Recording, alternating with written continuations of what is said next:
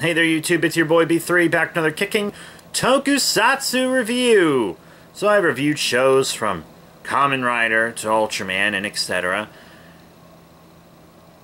And I've reviewed movies for this franchise, but never shows, and I don't know why.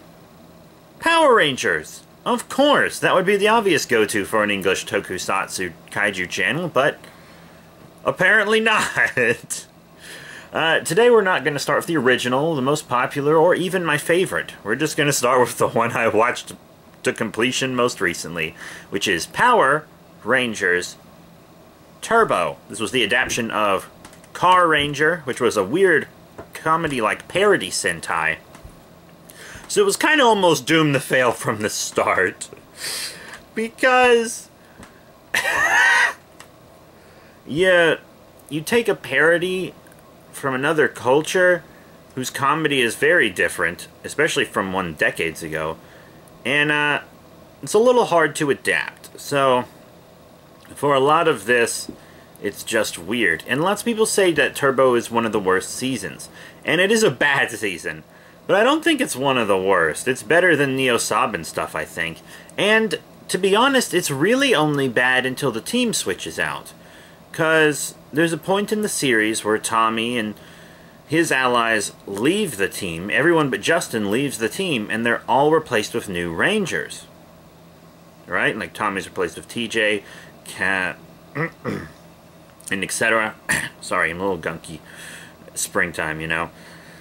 And my hair's a little messy because I worked on the farm all day. But because for the first half of the show, when it's that team, every one of Divatox's plans is a bomb plot. Hide the bomb, send the monster to distract the Rangers while the bomb ticks down. Like, just remote detonate it for Christ's sake, Divatox. And it's just a bomb plot every single episode. And it's boring, it's repetitive. No one liked it. And I feel like that's one reason people think this is one of the worst seasons, because they simply don't finish it. They don't wait till TJ and crew come in. Because once TJ and Ashley and Carlos are all Rangers, it gets so much better. Like,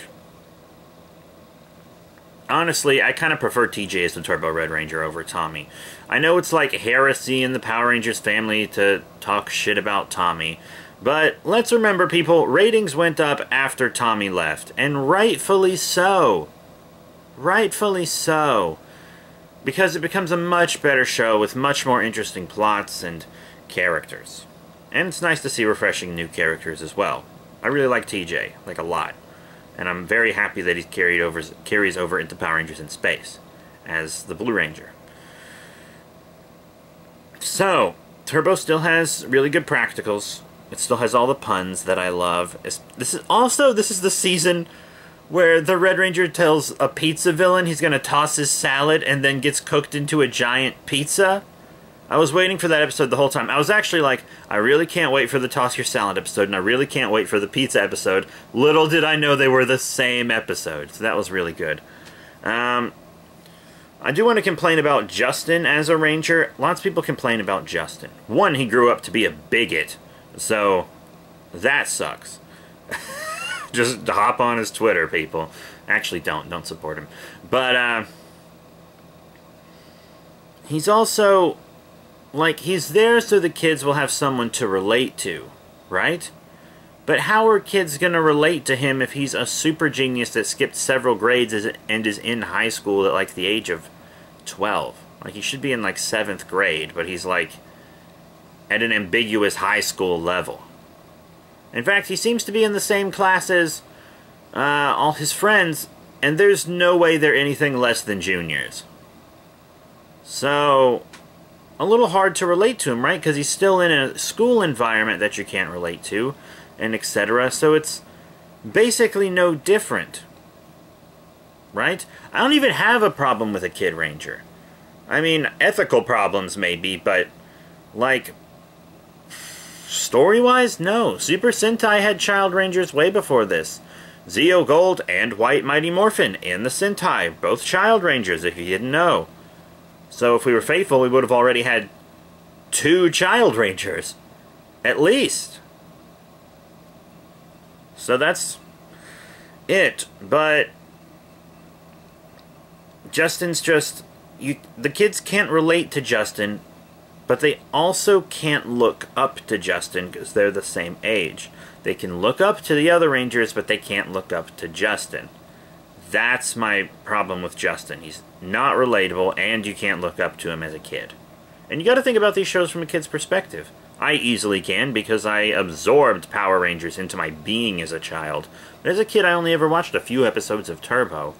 Like, the only episodes of Turbo I can really remember watching are the ones where Bulk and Skull get turned from apes into invisible, and the one where the Phantom Ranger was discovered. And those are really the only two Turbo episodes that I remember watching as a kid. Other than the movie. I definitely watched the Turbo movie as a kid, but we've already reviewed that on this channel.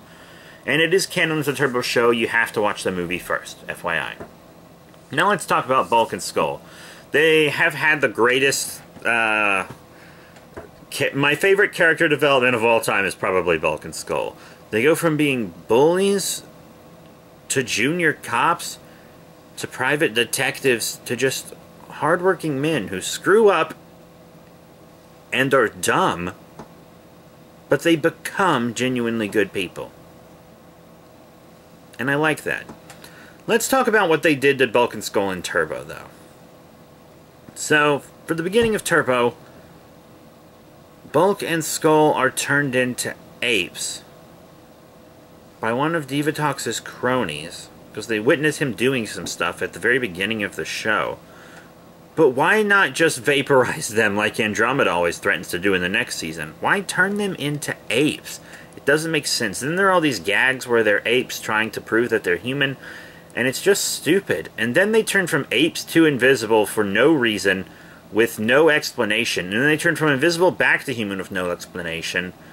Could Bulk and Skull just... like, could the actors just not be on set so they turned them into apes? Which had to be expensive to get wrangled chimpanzees. And is that why they turned invisible for an episode or two? Because they just couldn't afford the apes anymore, and then Bulk and Skull were back? And it's like, at that point, just don't have Bulk and Skull. But when they return, there's actually this good gag with Bulk and Skull where they're working a different job each episode because they can't hold down jobs. And it looks like at the end of the show, they finally get a job they don't lose, which is, like, mail delivery. Which is good. I'm glad they're happy and working. I love Bulk and Skull. They're funny to this very day. Gotta love them. And it is a genuinely good show. Now let's talk about the Special Rangers, because you know you get the main five, but let's talk about the Specials. The first one is Blue Centurion, who I don't think is really technically a Ranger. I'm not even sure they refer to him as a Ranger. He's like an intergalactic cop, kind of. Green Lantern style. Then he's stuck on Earth for a little bit, so he's just doing regular cop stuff. And he barely helps the Rangers at all, to be completely honest. He's actually not that helpful in most situations, because he barely teams up with them. But I do like his suit, and I do like his character, and I very much hope we get a Lightning Collection figure of him one day. I actually have a figure of his Zord in package over there. I have the X-Ray Robo Racer from the X-Ray Zord's Power Ranger Turbo line. Because I really like the Robo Racer and Blue Centurion. I just think they should have done more. Then you have the Phantom Ranger, who's actually the first instance of a non-Ranger character being made into a Ranger. Because in the Sentai, he's just another hero that exists within the show. The VRV Trooper, which is why it says, like, VRV on the sides of the Zords he gives them, which are really cool Zords. Turbo, all the Zords in Turbo are excellent Zords, I do have to say. They are all excellent, excellent Zords. But he's called the Phantom Ranger. And, I like him too. He's a little mysterious for no reason. Like, he seems to hide things about himself for no reason. And he leaves relatively quickly. But between Phantom Ranger and Roxy, there's no non-Ranger character from the Sentai that was made a Ranger. So, the most recent series is the next one after Turbo, which is from the 90s, to have a non-Ranger character be made a Ranger. Which is very, very interesting. And that's most of what I have to say about Power Rangers Turbo. Not my favorite. The first half of the show is just straight up garbage, but the second half, after the cast change, is pretty norm. It's pretty normal. Ends on a big cliffhanger going into Power Rangers in space.